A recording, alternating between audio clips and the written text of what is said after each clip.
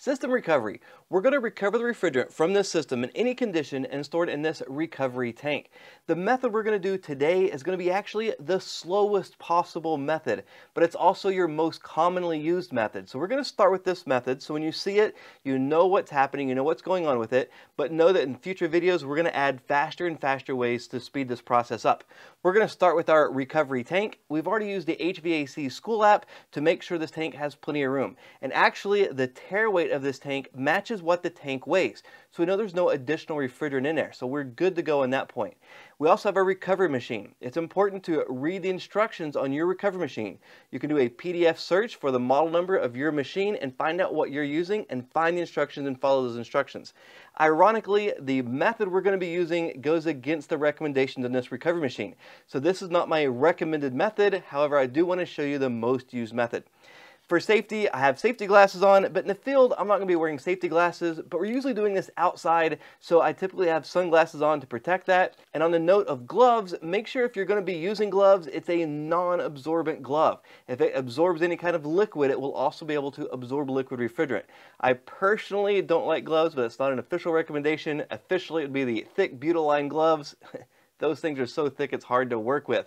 But whatever you do, don't use a glove that absorbs refrigerant. And again, the 2-finger rule, so if you're taking hoses on and off, you don't get anything behind or in front of your hands to where refrigerant will stay away from your fingers and your hands, and you really won't have an issue. For this example, we have R22 in the system, and our gauges are already hooked up and pre-purged. So all we really need to do is pull the refrigerant from the unit through the hoses to our manifold gauge set, from the center hose or service hose into the machine, pump it out of the machine into our recovery tank. So to do that, let's follow these steps. We already have our manifold gauge set hooked up. So we have our center hose, our service hose with our low loss fitting. We're going to hook that to the in port of our recovery machine. And notice where it says in, we also have this filter dryer right here. This is going to help protect and clean the refrigerant as it goes into the machine. And even if I'm not going to recycle this refrigerant, the fact that it's protecting my machine is an important step. So we're going to hook this up with our 2-finger rule. Now we want to go out of our machine to our recovery tank. So we're going to need an additional hose.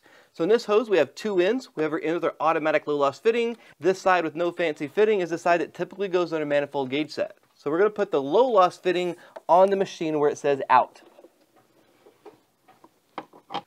Now the side that normally goes on a manifold gauge set, that we're going to hook on the side of our tank that says vapor. So I'm going to read on here and see which side says vapor. Don't go by colors. Vapor, 2 fingers, and I'm just going to leave this one loose. So everything's tight except this connection is loose. My tank is still closed. All the valves are closed in my tank, but the hose itself is still loose. I go to my recovery machine, and in this case, I'm going to open both of the valves on my recovery machine. Some of the other equipment you work with may have a purge knob, and you would want to turn it to the purge knob.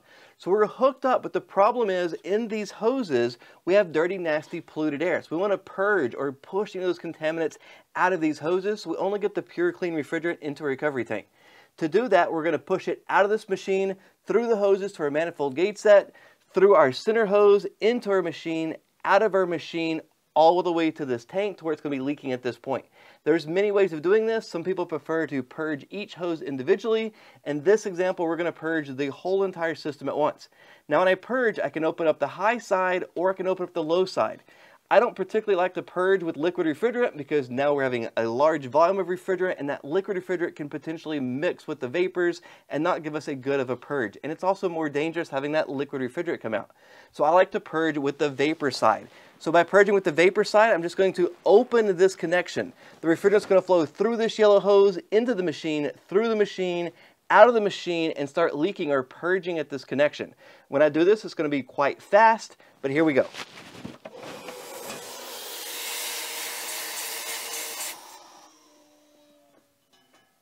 That's it, we've purged the system. Notice the higher pressure pushed through my machine, out of my machine, and pushed all the contaminants out at this point. And then all I had to do was use the 2-finger rule and simply tighten this connection up. Because there's no liquid refrigerant, there's no refrigerant changing state, and it's not burning or damaging my hands. So it's a very quick and easy way of doing that. And again, I used the 2-finger rule to where if refrigerant did come out in liquid form, it would be spraying backwards or forwards and away from my hand. If you try cupping your hand against that connection, you're looking at a frostbite scenario, which we don't want to have. Now that I have the refrigerant purged, what I want to do is take my scale and I'm going to turn it on and zero it out. So I've zeroed and teared it out. So now we can measure how much refrigerant we're going to put into this tank. We're ready to start our recovery, and again, you want to follow the manufacturer's recommendation. In this example, I have my manifold gauge set closed off. Both of my valves are open here, and my tank is closed. So the only thing open is going to be my recovery machine itself. If yours has a single knob, turn it to where it says recovery. So in this example, we have both of these valves closed. My tank valve is closed, and it's open at the machine. There's many different opinions on which way we're going to do this.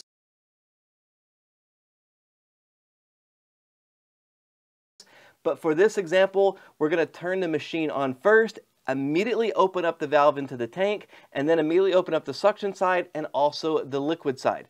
Now there's lots of opinions on how to do that. The reason I'm doing it this way is because if there was a lot of pressure in the tank, that's pushing against the pump and makes it hard for this pump to start up. So I like to start the pump off and then immediately open this valve. That way I'm not having back pressure on the pump when it's trying to start. I like to open the vapor valve first so it's easier on the compressor before it gets pumping, and then also open up the liquid valve. Now it's faster if you open up the liquid first and pull liquid refrigerant, but again, this is the slowest possible method, so we're just going to skip that step altogether. So when I do this, it's going to happen pretty quickly. And again, we're going to turn the machine on, open this valve, and then open these valves. So here we go.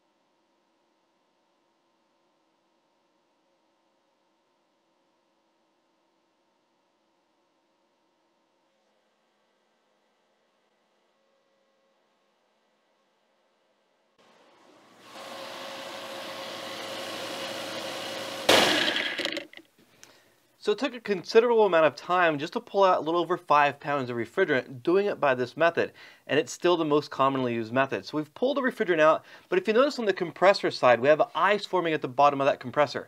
What that tells me is we're pulling that liquid refrigerant out of that oil, and as the refrigerant changes state from a liquid to vapor, it absorbs heat. It's absorbing heat from the casing of that compressor, and it's below dew point, below the freezing point, and we're actually causing frost to be on there. So there's still refrigerant inside the system.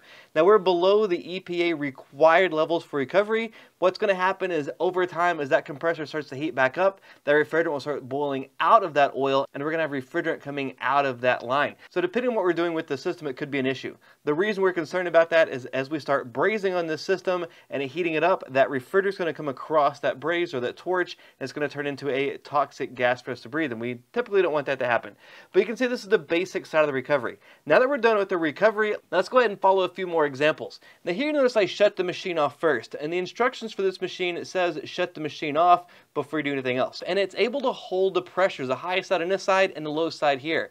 But if I was to try to restart this machine, it'd be very hard on it, trying to pump against the high pressure here and pull on that suction side on the other side. It would be a lot of stress against it. So we don't want to shut this machine off and then start it back up again. So I'm going to close the valve, I'm going to close the high pressure valve on my recovery machine, and then I'm going to take loose this connection on the output side. And that's a low loss fitting. I'm going to use 2 fingers only, and there's just a little de minimis squirt of refrigerant. However, inside of this hose is still liquid refrigerant. So what we're going to do is leave this hose up high somewhere, so it'll allow that refrigerant to very slowly drip into this tank. It's not going to drain in, it's going to drip in.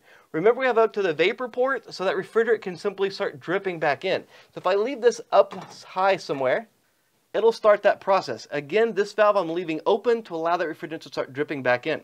I'm done with the suction side, so I can close off these valves.